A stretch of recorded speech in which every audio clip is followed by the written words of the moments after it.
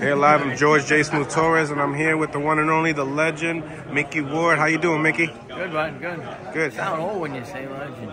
The legend, all right. Nah, man, you're not old. You're healthy. You're healthy. Yeah. So, man, talk about this relationship that you have with Freddie. Freddie, man, we go back from when I go back to Freddie from when I was 7 years old. I fought his brother Joey my first fight. So I go back from Freddie since then. So that's 50 years, probably. Wow, 50 years? Yeah. 50 years, yeah. So talk about March 16th and gearing up to this fight. Talk about the excitement and all. It's exciting, especially when you get around some Irish fighters around St. Patrick's. You know what I mean? It's going to be a big weekend. It's going to be great for boxing. It's going to be great for Irish boxing. It's great for all boxing, basically. You know what I mean? So it's going to be a great night. Awesome, man. Now talk to me about some fight predictions, man. What do you think about Caleb Plant and David Benavidez? Oh, man. David Benavidez is a beast. I like David. I know David. Great fighter. Caleb Plant again. Never go against him. He's a tough fighter. He's a great fighter. I just think maybe David's a little too big for him. But again, Caleb boxes his ass off. He can fight. He can box and punch, as you saw with the real fight. But you know, it's a pick'em fight. But David's big. Yeah. So it's still a 50-50? Yeah, I would say that. Okay. What do you think that Caleb would have to do to win this fight? Fight like he does. He's a smart fighter. You know, pick your punches in and out. Don't stand there. He's a big guy. Use your ring general shit, your smarts. Pick your punches, and then you should be okay. Don't stay in there and try to slug with him. David's long too.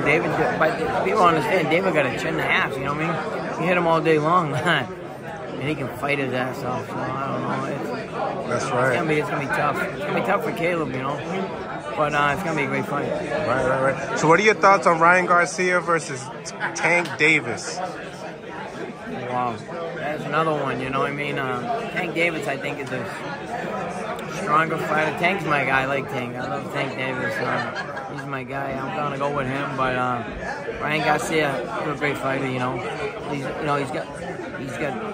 long arms. He's tall. He's got the reach. But I think Tank has that. He has that will. He has that grit, man.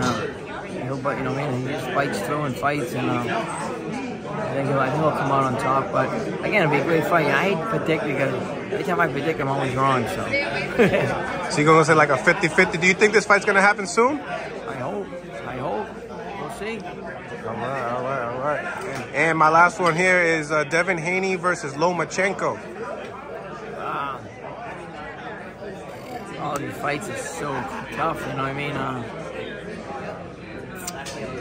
I might go with Devin Haney only because Devin Haney, even though he doesn't have the experience of Lomachenko, I think he can fight. Yeah. In and out, sharp, and then punch. Lomachenko might be a little older now, so I give the edge to Haney. Nice. And then we also got mandated at 54. We got Keith Thurman versus Errol Spence. What do you think about that fight? Yeah, it's a good fight again. But I think I love Keith Thurman. You know, as a person, as a fighter, great for the sport. Has he been out a little too long? You know what I mean? To fight an Errol Spence is sharp, maybe. But I don't know. It's a hard fight, but maybe Spence. He's so sharp and he's younger. You know what I mean? I'll go with Spence lightly, I think, but my heart's with Keith Thurman.